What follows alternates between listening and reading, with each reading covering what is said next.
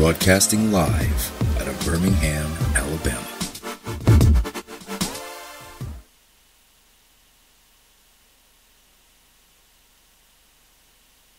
It is 45 minutes after the hour, and I am your host, Kat Hobson, here on Paranormal Experience Radio. I am joined tonight by Pam Barry, who I'm so excited to be speaking with. She lives in Gettysburg, Pennsylvania. She owns the Gettysburg Ghost Exchange and Hallowed Grounds tours. She is, with her husband, hosting one of the best events in the paranormal field today, and that is the Gettysburg Battlefield Bash. Everything goes to support the Pennsylvania Wounded Warriors, and I'm going to tell you that she has got a lot going on, and Steve is brilliant too, and hopefully, if we don't hear from him here in a little bit, we'll get him back on again too, because his experiences are fantastic. He is someone that I respect a lot. So, that being said, welcome back, Pam. Hey, I'm back. Yay. Well, we have been talking so much just about the city of Gettysburg and the things around there. You said that you have a lovely barn on your property. And that you get a lot of activity back there. Who is back there? We've gotten a lot of soldiers. There's somebody that was a vagrant that lived in or around the barn. We were at, not last year, because last year for National Ghost Hunting Day, we had a paranormal cruise. But The year before, we featured the barn on National Ghost Hunting Day. We had some dark shadows back there, lots of EVP. What else did we get, Steve? National Ghost Hunting Day. Shadows. Yeah, lots of dark shadows, and they just kind of run back and forth. It's like somebody's still working. I think there's a lot of residual back there. Mm-hmm. And we've got two vultures that live, four. Our two vultures had babies, so there's four vultures that live upstairs under the eaves. Those are so huge. Well, I guess that keeps down on your rodent population in your barn, though. That's a good thing. That's true. They're brilliant for that. Well, when you had the experiences back there, especially for National Ghost Hunting Day, which I think is just amazing that you did that, but I think the cruise was a great idea, too. The experiences that you're describing with the shadows that are still working and they're kind of like going back and forth and doing their chores and stuff. We get that a lot here at Sloss too. But you get a lot of EVP and communications. Do the shadows that you experience in there communicate with you as well? They did not. They were kind of in a hurry. So I think it was more like that was residual. It was just back and forth, up and down, back and forth, like somebody was doing their chores. Right.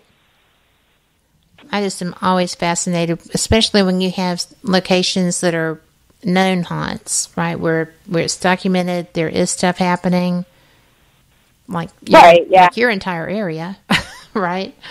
But I think it's fun when you get a chance to talk with someone and maybe compare. I'm not from around here originally, though. I know, right? I'm blessed that my journey has taken me here. I'm from Maryland. I'll tell you how I got here to Gettysburg. I was a single mom, and I really believe in manifesting your future. Right. So my dream, I used to bring my kids here quite often. The area that I lived in wasn't great, and that was our getaway, coming to Gettysburg for even if just a day, and we would go home because I couldn't really afford to stay in a hotel too many times with the kids. So the very last time I was in Gettysburg, I was at the Lincoln Diner, and I just started crying, and I said, I have to move here. I can't leave anymore. I have to become a resident, because I was mourning the vibration and the energy here. So I decided that I had gotten my income tax. So I had enough money, and I gave my landlady a month rent and a month security deposit, and I had one more month rent in the bank.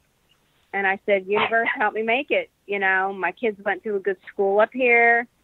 I just had to I didn't want my kids to become a statistic. Right. I wanted them to become victorious over our situation.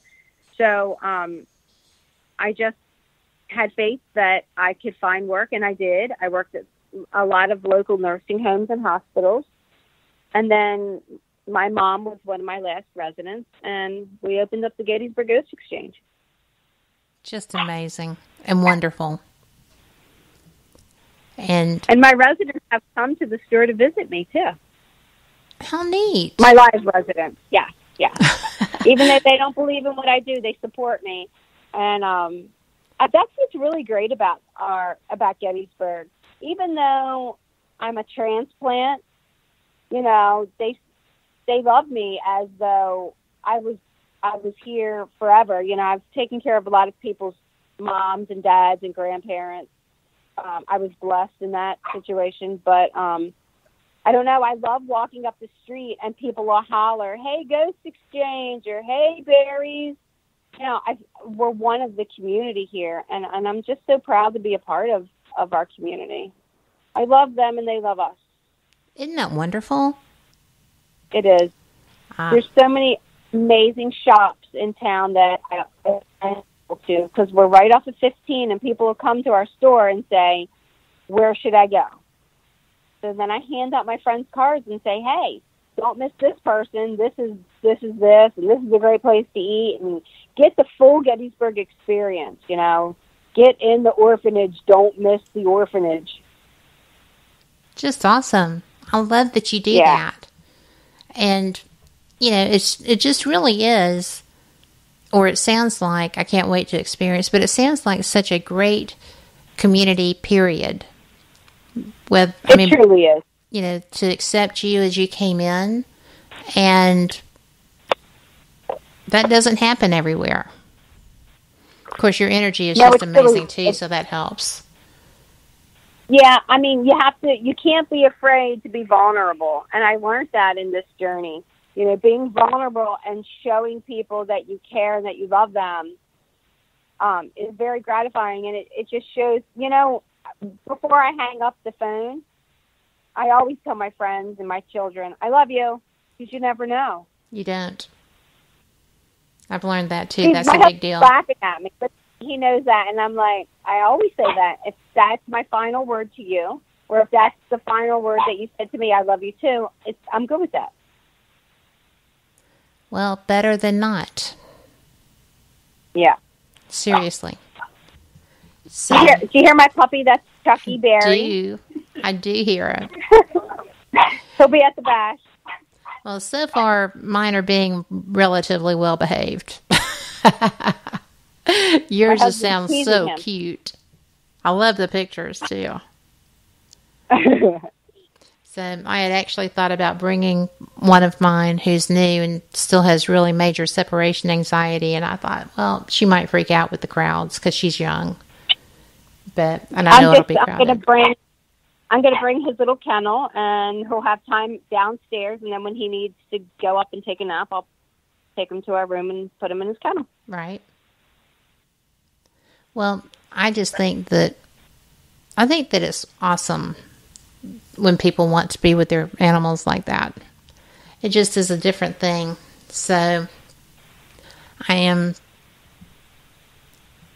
want to talk to you about Lilydale also, because when I realized that that's where you had trained, I was so interested because I've never been there, but I have other friends who have trained there as well.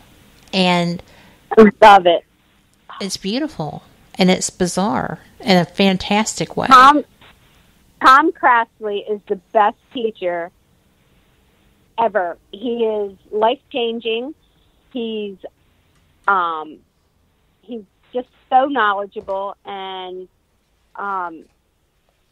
you have to meet Tom Craftley, anyone who goes to Lilydale. It's a town of psychics and healers. I received my healing mastery there from Tom, I took Steve there last year for the first time. He got to walk in the grounds.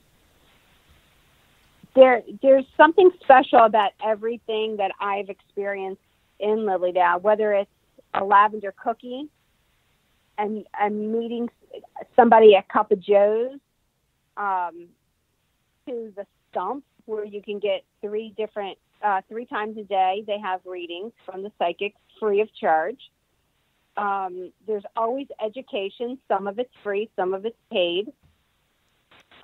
There's bed and breakfast on the grounds. There's 2 restaurants. There's amazing little shops. There's Patricia Price. There's just amazing people that there's 2 temples. There's the Forest Temple. Then there's the other temple that I learned in. There's healings 2 to 3 times a day in the temples. It's just, I can't say enough. I feel connected to universe the entire time I'm there. And then I let the world get in my way, and that's my next learning curve, to stay connected to the universe, even off the grounds. That's not as easy as one would think. A friend who is one of the most positive people I know posted that she was having issues with not letting the world in her boat, kind of. And I was like, everybody has that issue, because you can't always stay on the mountaintops, but you can't always stay down in the valleys either. If you can find a plateau where you can experience. And my aunt actually told me that when I was a teenager, because, life. And it was the best advice. It really was powerful. It's true. Learn to dance in the puddles, Mm-hmm. It's got to rain sometimes. Just go with it. Well, it does. And you can't let it drown you. Yeah, you have to... Exactly. You have to know how to keep yourself up. And I would think that's one of the things that you've learned very well while you were there, because that is part of the universal teachings, right? Absolutely. It's a big part of spiritualism. Absolutely. Do you see yourself offering these classes of, obviously not the same as Lilydale, but your own, to help other people develop their skills with that? We do.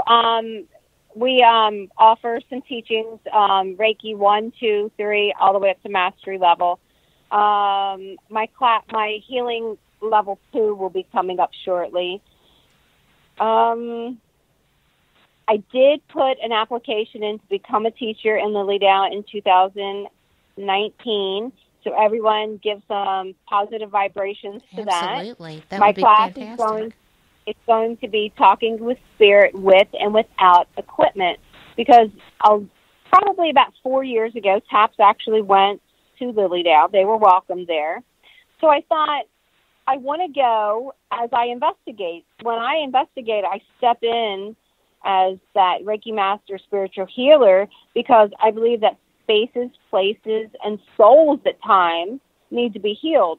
So I want to go into Lilydale with my paranormal investigator hat on this time and kind of talk about spirit communication with and without equipment. So fingers crossed. I hope that works out. But we're at our top of the hour break. So this will be 5, and we will be back on the flip side. All righty.